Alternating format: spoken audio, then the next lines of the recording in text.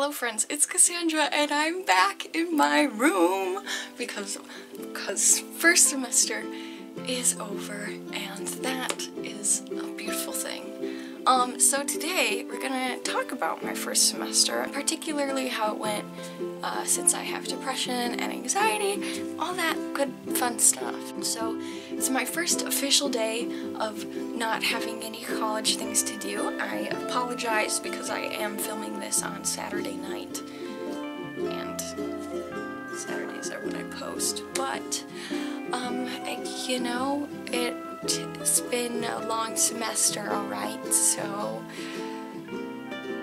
how's my semester been? That is a very complicated question, actually.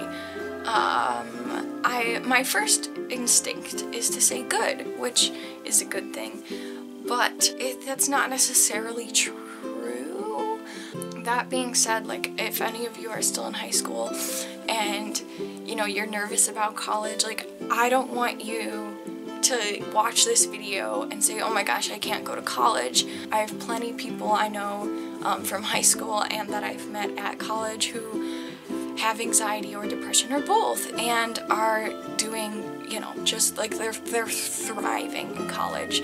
So I'm making this video to be honest about how it's gone for me, but I don't want you to think that because of my experience, yours is going to be the same way. So that disclaimer out of the way, it's been very, very hard for me in the sense of mental illness in college. The college I'm at is a great college. Like, I still think I chose the right one. It's not like any of the people are terrible people. There's nothing wrong with the college itself, but things have been bad at college in the sense that my depression and my anxiety has been the worst it's been in a pretty long time, like at least 3 years probably. For me, like, depression was always my my primary mental illness, and then anxiety was just kind of there on the side. In college that flipped, and I had anxiety every single day, and you know, depression was there on the weekends, and so it was rough, not only because, you know, I was adjusting to a new place, but it was almost like I was adjusting to a new kind of mental illness, just because, like, the way it was affecting me wasn't how I was used to it affecting me. Personally, going through the semester, when October hit, I was like, I just want to go home. Like, I want to go home, and towards the end of November, I think it was, I called my family and I was like, I don't know if college is right for me.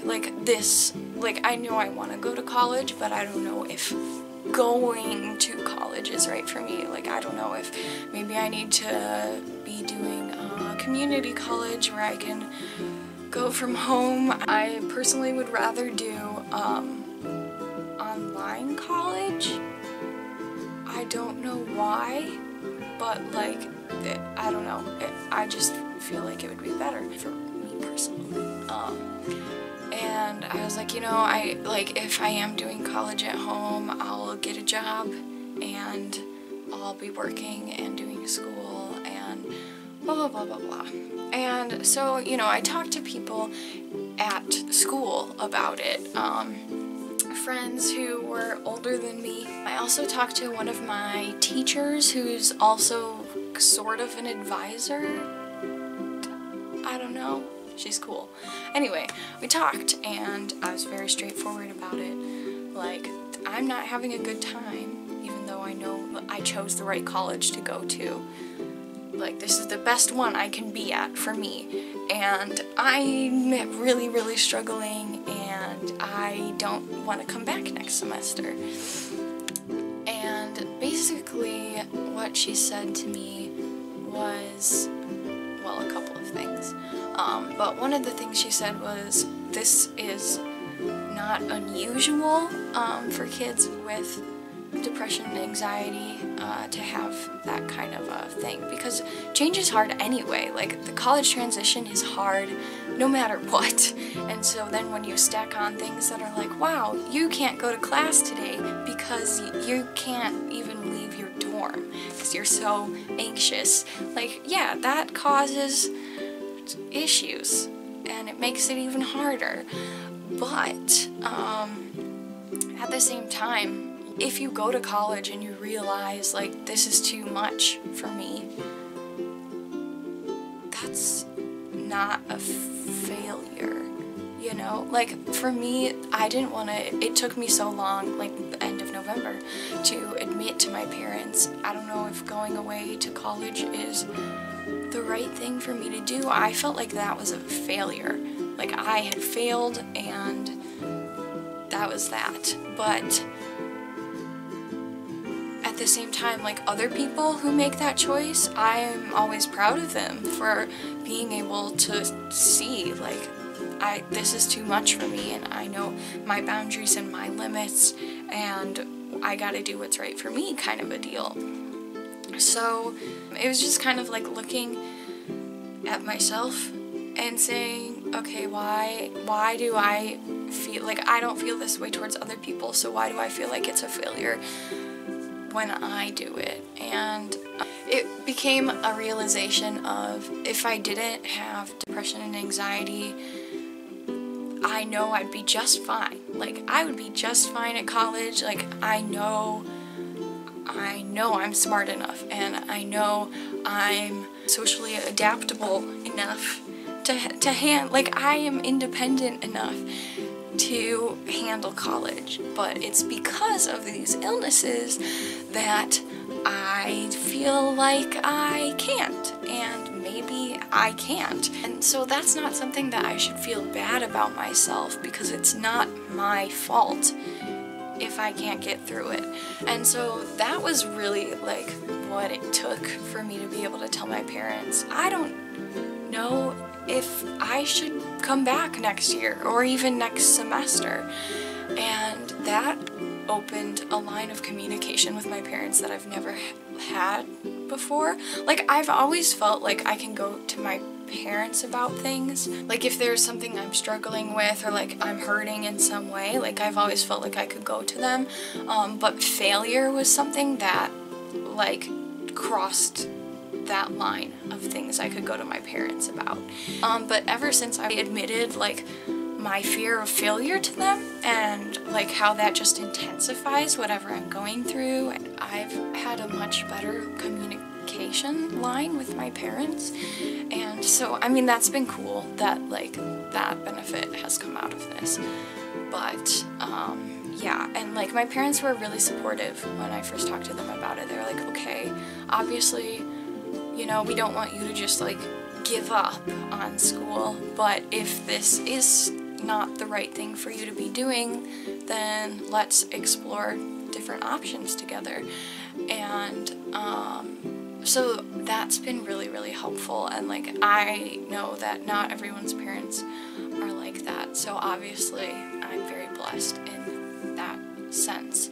So it's been a wild ride. I will be back next semester at my college. I feel like, you know, being open with how college is with my parents allows there to be a lot more support on that side of things that I wasn't having before.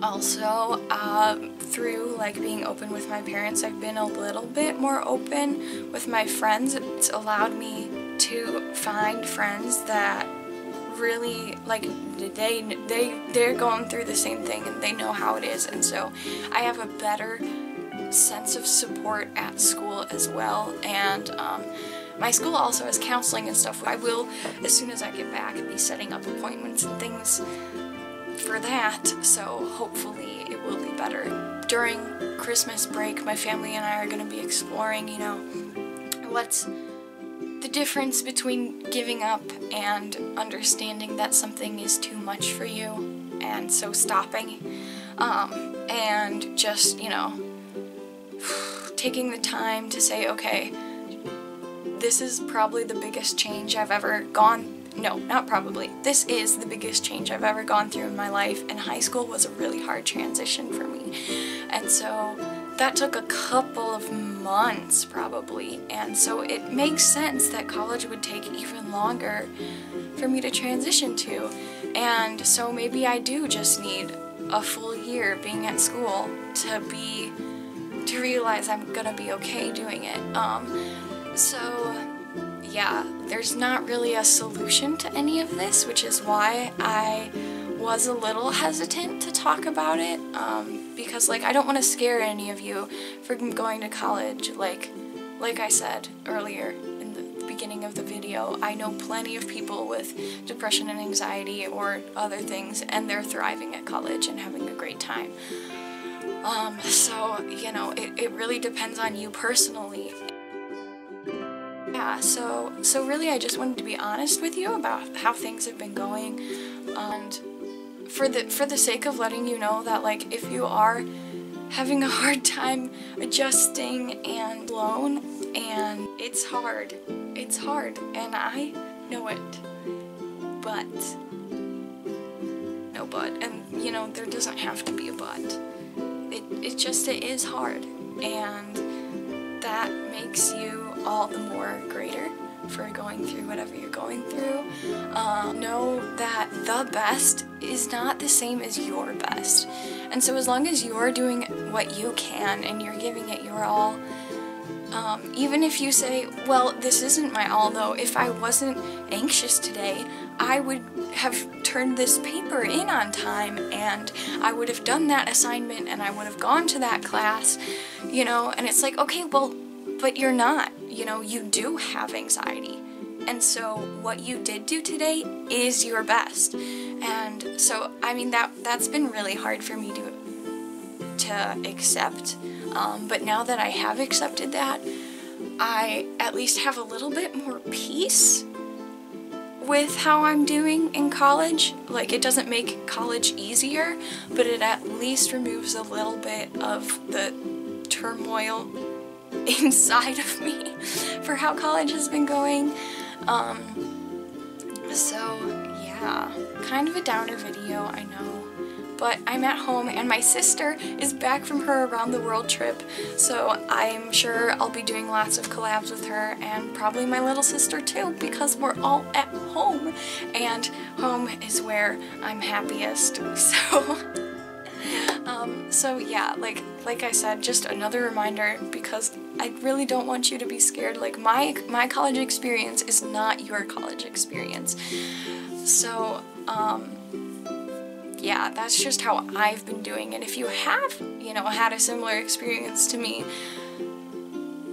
I hope this is comforting to you in the sense that you're not alone. Yeah, so I'm here for you guys. I do have an email. I put it down in the description every week, cassandraspocket@gmail.com. If you ever, you know, like, you just need to talk to somebody. I mean, I encourage you to talk to real people that are face-to-face with you, and counselors and therapists and all that. But, you know, like, if you don't know where to start, I'm here for you. So that being said, enjoy your Christmas break, everybody, and yeah, I've been sleeping all day, which is why I haven't filmed since 5:30 p.m. I'm not gonna be able to stand up because my feet are asleep. But embrace the grid life, and I'll see you next week. Bye.